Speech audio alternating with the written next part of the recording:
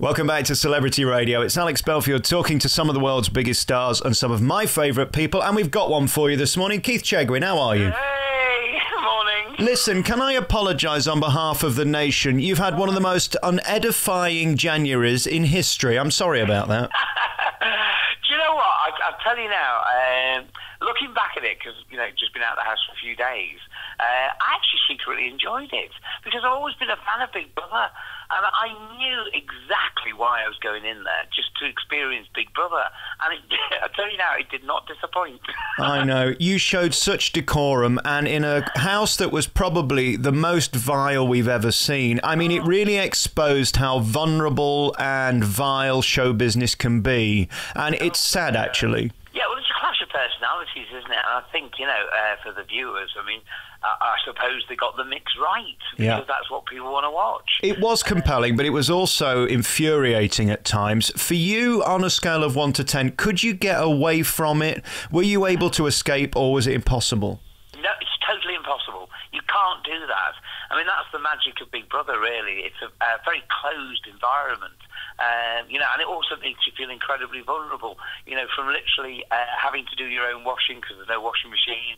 You're having to try and iron things with your hands. Trying to get bleach or any sort of cleaning fluid is ridiculous. There's no locks on the toilets, so you feel anybody could walk in at any moment. You have to change in front of everybody. And then they throw all the challenges and the tasks at you, and then you've got the clash of personalities. And my God, it was rough.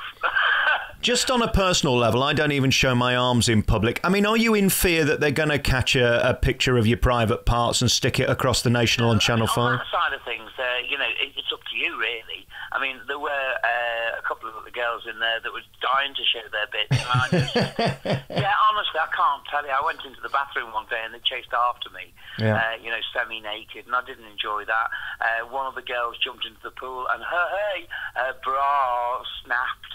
What a coincidence. She was going, I hope nobody saw that. Well, hang on, you got 80 cameras, love. They're going to catch everything they can. But, I'm okay with television and, the way sound and things work, but they got me every time. But, the shower, there's a closed door. The toilets, there's a closed door. If you want to change in the toilet, you can. If there's privacy in the shower. And if people do catch you, then it's your own bloody fault. Yeah. But it's like everything, isn't it? You get... It's so clever. I can't tell you, Alex, that even me working in television, I can't see where the other cameras are. There's nowhere to hide, and there's everything's recorded on isolated things. So you've only got yourself to blame if something goes wrong, or you open your mouth and say the wrong words. It's not just me. This was the longest series ever, wasn't it? It's never been this long before. This was like 4 weeks and 3 days. Right. So it was no mean feat. 2 weeks down the line, I thought, oh my God, I've got another bloody 2 weeks to do. Well, this is no lie. I left for holiday for Miami on, I think, the Tuesday, and you'd started. And when I came back 3 weeks later, you were still on. I couldn't believe it. I know, don't. Extraordinary. It was a long stint. It really, and the days are incredibly long. Yeah. Because there's a lot of downtime in the house, so you might have a challenge every other day. Yeah. But the rest of the time, you'll have to get on with your own devices. And Big Brother's very clever. It just throws things at you, like, give Perez a crown and a cape. And that's all they do. They only give him a crown and a cape. And he king for the day. And oh my God, does he take off. Now listen, how long have we got? Because I've got 7 million questions for you, and I want to talk about your career because it's extraordinary. You really started as an actor, and you wanted to be an actor, didn't you? Yeah, it was funny. I actually started long before that, because when I was 10, I was singing in the clubs in Liverpool, and desperate to be a Des O'Connor. And then to cut an incredibly long story short, I was discovered, went onto a television show, and then June Collins, which is Phil Collins' mother, said, would I like to go to stage school in London? And I did. And when I was at stage school, I did things like, a show called Maine with a lady called Ginger Rogers. I made 7 films with Peter Sellers. Worked in, things like Open All Hours with Ronnie Barker, The Live of Theirs, Black Beauty, everything you could think of. And even proper theatre like Macbeth. Really good stuff. Yeah, I know. Polanski's Macbeth played Fleance. Incredible. It's quite odd because people keep writing to me saying, "Oh, did I see you in a Children's Film Foundation film? Did I see you in this? Did I see you in that?" So there is a past there. Yeah. And then I basically had no work on. Wrote to the BBC suggesting a kids show with me interviewing people, and they wrote back said they didn't like the idea. But then, could I pop in? So I did, and then I ended up working on a program called Swap Shop, which is like a Saturday morning program for kids. And that's when my career took off at 17, really. You know, people, well, not took off, but people got to know me. Is it fun being you, though? I mean, this, for example, is completely normal to you. You did 4 years on Radio 1, you were at Radio City, you've been an actor, you've been a comedian, you've been an entertainer. There aren't many people who master the various areas of show business that you have. It's a real achievement. I don't know, it's just luck, really, isn't it? You know, I've been very lucky in my life. I mean, there's some bad bits, but that's fine. But yes, I mean, luck has always been on my side. And the thing is, I've never played anything else but myself. Yeah. Yeah. So is that tough, though, because you're revealing a lot of yourself? I think you were the most real in there. You were certainly the most vulnerable that we genuinely realised was the most affected by their shenanigans. Is it tough? Because you're a sensitive man, aren't you? Yeah, I suppose I am in a way. You know, when I was in the house, I mean, you know, I was nominated by 5 housemates, which is really unusual. And that did affect me. A lot of people said, "Oh, you went down and, you know, quiet." Well, I was. Yeah. Because all of a sudden there was I cooking, cleaning, looking after them. You know, hopefully didn't upset anybody because I don't like to do that anyway. And then all of a sudden 5 people say they want you out. Yeah. And then the second time they want you out again. I'm thinking, whoa, what have I done wrong? Well, they all kept saying it's a game, but when you're in it, it's reality, isn't it?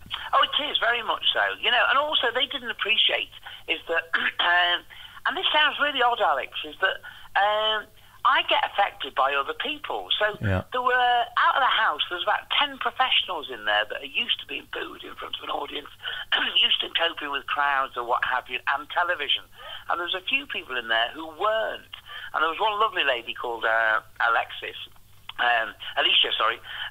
who was not used to that television exposure, and she went out and she was booed. Yeah. There was another girl called Chloe who was in there and was being booed. That really affected me because you can't sort of like gear them up for what to expect when they go out. So I got quite upset by it because I thought, oh my God, they're just easy, normal people who the crowd at Big Brother that night just decided to boo. And it did affect me really because I felt sorry for them, you know. There was one thing that happened in the house that I want to talk to you about that I thought was unfair. I like Ken Morley very much. I think, like you, he's a genuine man. He's from a different generation. In a way, I mean, I can understand why he was thrown out. I know his family have written in the paper saying they're really sad about what had happened, what he'd said and what he'd done. But, you know, I know what you're trying to say, but even from a different generation, I don't think it's excusable, really, in this day and age. I'm not talking about the race stuff, but what I'm talking about is when he said that she'd nice bottoms or whatever he said. Last night I was watching MTV and they'd got a programme on with young people, and 3 times in the programme, oh, she's got great tits, she's got a great arse, and it's perfectly acceptable. All I'm saying is now that since Savile, there's this sort of thing that anybody over 30 who makes a comment about a woman is immediately either a paedophile, rapist or sexist. I think we've got to be a bit careful. After that, did it make you paranoid about every word you said? Because it's so easily taken out of context. No, not really, because that never comes into my head. Right. In fact, I did find it the opposite way round. They were chasing me, you know, semi-naked out of the bathroom. Well, it's your allure. That's what it is, Keith. Yeah, that was, you know, I didn't like that. And then they did it again, and I thought, no, please don't do it, because I'm not that sort of person, you know. Right. And there was people in the bedroom, you know, taking their clothes off and things, ladies. And, you know, I didn't like that either, because I've never liked that.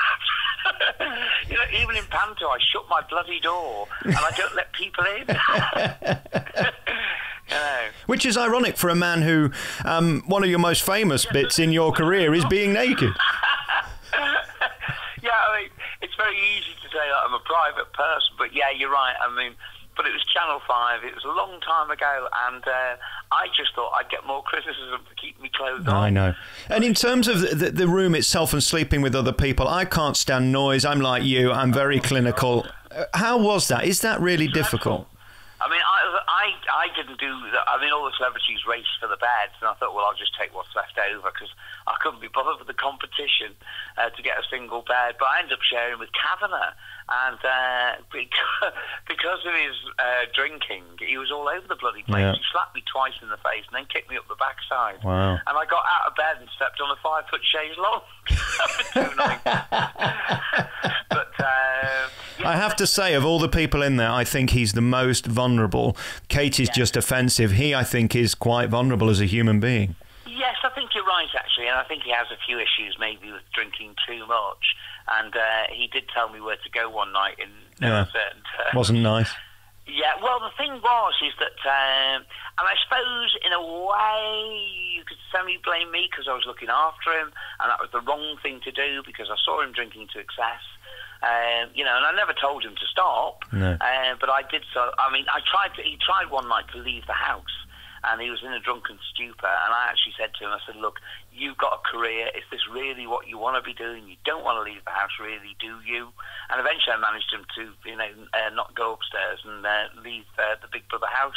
But on a few occasions, he did have a go at me. But I think maybe he had a go at me because, I don't know, you know, because I had trouble with alcohol, 22 years sober, and he was thinking, oh, God, he's the shining light that's trying to be my saviour. Yeah. Well, it wasn't, because eventually I did leave him, because I think there comes a point, even with somebody who's so drunk, you really have to be responsible for your own actions. I can't help you, mate. Absolutely. I was listening to Nadia interviewed last week, and it seems to me they could make another month of programmes out of the stuff they didn't show. I'll tell you now, I hate pulling that card. You know, oh, well, what you didn't see was... Well, actually, you know, what you saw was probably, you know, pretty damn good, and that's what people want to see. Yeah. But yes, you could make another series out of the fun side of things and the other side of things that you didn't see. You know all that stuff about we're going to be friends when we leave the house. Do you think you will be friends with anybody in a month's time? There's a couple, but that's it. Nadia, who... a lot of people might knock me for this, but I do have to admire Nadia because... I think people did see Katie Hopkins and others saying we've got to exclude Perez. Yeah. And from that day onwards, Nadia said to me, we can't exclude him, that's really unfair. And I didn't exclude Perez, he was just an A1 nutter. Yeah. And Nadia didn't, and she took him under her wing. And when she did that, she knew that she was out of the Big Brother house, that she would have, she would not, she'd scuppered her chances.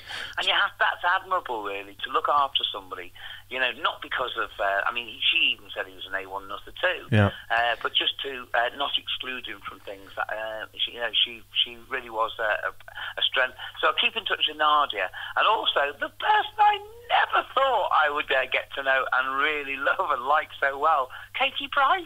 Yeah. We've been emailing each other since we've been out of the house. It's been fantastic. How's she doing? Because, I mean, she's flown off to get herself sorted, isn't she? Yeah, she went over to Brussels to have an operation, so she seems to be hopefully on the mend.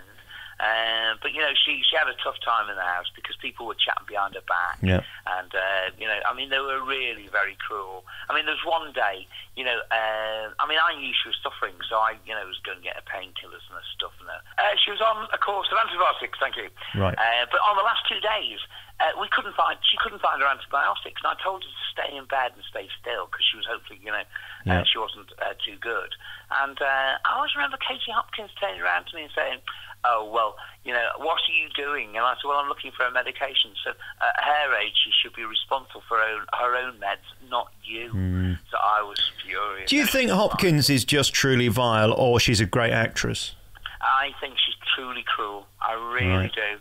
I thought, on the first few days I was there, I thought, how nice. But I didn't realise that was her challenge. Big Brother gave her a task, and that was to be nice for people for the first few days. But, you know you're losing in life if you have to be challenged just to be human and nice, isn't it? It's sad. It really is sad. But what she would do, she'd pick on the weakest link in the house. Yeah. One of them was Alicia.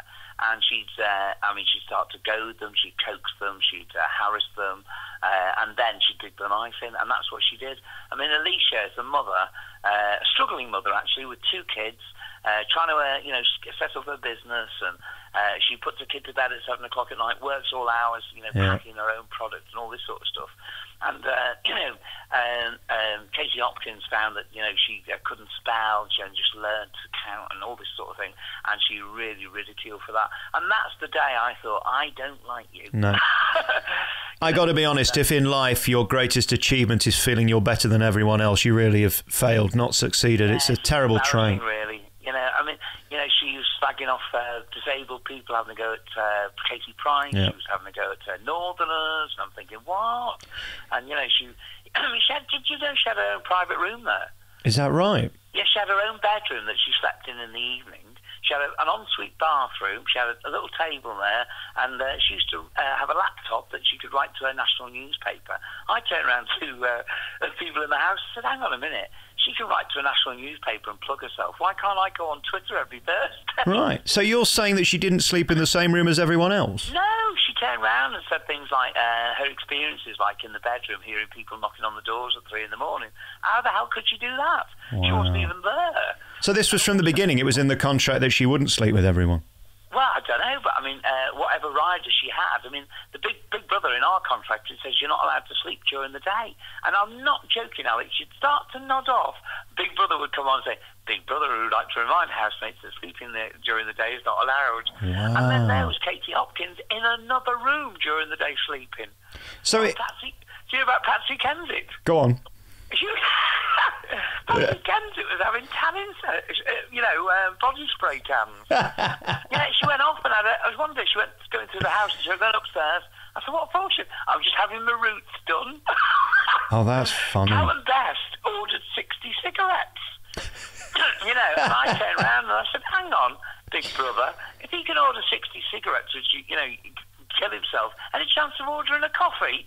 Oh, that's hysterical. So basically what you're saying is the whole show is a facade, and we shouldn't believe any of it. No, what I'm saying is that some people put things in their rider, but what you saw of Big Brother was genuine. It really was. Yes, there was the odd sidebar, like, her sleeping in another room, or, them going off to have their odd treatments and things, but the rest of it is so real. How do you cope with the bitterness, knowing that somebody else has got luxury and privacy and a dark room and a quiet room, and you're having to sleep with everyone else? Do you just have to ignore it, or did you talk about it? Yeah, I just carry on anyway, but it's extraordinary. Each to their own, really. They've obviously got very good agents that can negotiate that sort of deal. I guess that's what it's about, money and agents now, isn't it? Yeah, but it's a minor glitch during the day, so it's not really. Yes, she had her own bedroom, but she was certainly in full throttle for the rest of the time. Did you see Lou swimming yesterday? There she was trying to take on Janet Street Porter. That didn't go so well. Yeah, but she certainly knows how to stir the pot, I'll tell you that. Yeah. So I made the mistake about Perez, because when I came out, I actually slated him in the paper saying that he was a bit of a whatnot. And I got that wrong because he never had a go at me, so I feel really bad about that now. But the thing is with Perez is that he's an A1 nutcase. Some of his actions were totally inexcusable. Yeah. But I'll tell you what, he's very honest. Right. Through all that. His argument only was ever with Katie Hopkins, and that was it. But do you know what I've thought in this business, right? And somebody said to me last week, I interviewed a star and they said what they like. And I said, I don't know. I've met them 5 times. I don't know who they are. You, I feel I know you. There are many people in this business I don't know. All I know about Perez is how could you be that rich and successful if you were that stupid? I've got to wonder whether it's some big cockamamie scheme he's come up with, which might be flawed to you and I, but maybe it's working to some agenda that we don't know about. Well, I don't know what the agenda was, because he said to me, I said, what are you here for? And he said, well, I'm here to get some fans. He said, I don't want just followers on Twitter. I thought, wait, you're not going about it the right way. Yeah, but the cynic in me says he's been doing that 20 years. He's got a website that's got billions of followers and hits. He doesn't need any more fans. Yeah. I don't know. The thing is that, actually, on the other side of things, the other coin, is that he did make me laugh. Right. I'm sitting in the bedroom with a whole load of housemates, and all of a sudden this bloody big arse comes against the window and starts rubbing up and down. And by the way, they didn't show any of that. They didn't show him being genuinely funny. That wasn't shown at all. But it did make me laugh. Right. And actually, I was the only one in the room, because that sort of humour, on a live show, just before the live show, he's fully clothed. He then goes into the toilet, comes out in a pair of skimpy shorts, and I just burst out laughing. And all the housemates sort of frowned on me. I said, I'm so sorry. That just made me laugh. What was the quality of the food like, by the way? Is it terrible, or do they take care of you? No, I cooked it. Oh, good. I know. Very good. Yeah, I mean, Nadia did most of the cooking. I mean, Nadia did it most until she left. Yeah. And then I took over from then on. But no, with the task that we had, we managed to get a good budget each time. Yeah. So consequently, we had you don't get spoiled. There's no washing machine, so you have to do all your clothes in a bucket. You can only iron your shirts by hand. And so you're telling me people like Katie Price had to clean their own clothes, or were they laundered and sent out? If they're not going to sleep in the same... No. Really? You do have to clean your own stuff. Wow. Some of them brought things in for 33 days. I brought things in for a week and then just kept washing. Yeah. But no, I mean, I'll tell you what, they're a bunch of dirty buggers, I'll tell you that. Really? Because, people said I OCD because I was cleaning all the time. Well, I had to.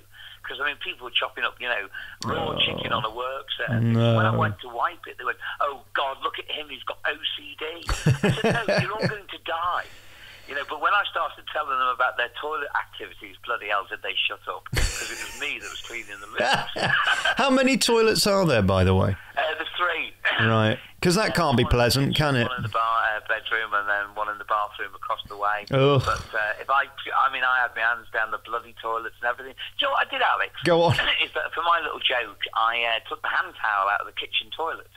And no one mentioned it. Not one person said, "Where's the towel?" I thought you'd dirty. Oh, honestly, unbelievable. Really. Where do you go from here, Keith? As you know, I'm a big fan of yours. You've got a huge talent and a massive personality. You deserve to be big. I mean, you can ride a wave of this for a while. What would you like to do with it? Where are you going to go next? Do you know what? I've never pre-planned anything in the whole of my career. I've never sort of had goals or ambitions, which sounds really odd for somebody in my position, because people always go, "Oh, you want to do this, you're really ambitious, you're really that." I mean, I've just ridden on a nice little wave throughout my entire career and enjoyed it, and I still am. Yeah. There's a nice little bit now where people are talking about it, which is lovely, but who knows what's going to happen next, so I'm just happy to go with it. It's been lovely talking to you. Thank you so much. I hope we can meet up soon, because you're one of my favourite people and you're a big star. Hey! And congratulations on keeping the way you did during that show. I think it would have tested the patience of the most sane brain, let alone somebody surrounded by those fools. Congratulations. Oh, thanks ever so much. Thanks for your time, yeah. Keith Chegwin, thanks for coming on the show. Oh, Alex, take care.